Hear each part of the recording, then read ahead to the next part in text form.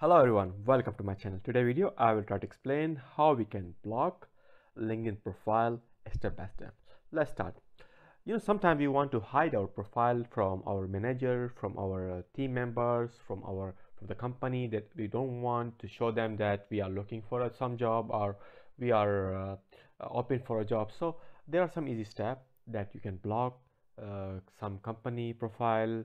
You can block some your colleague or some manager and whatever, right?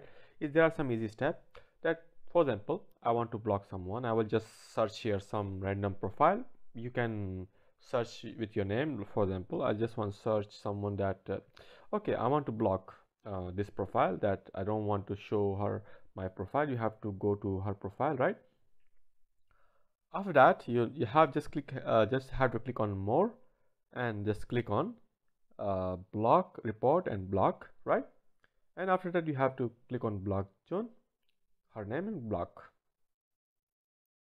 You can see that it's an easy way that you can block someone from your profile, right?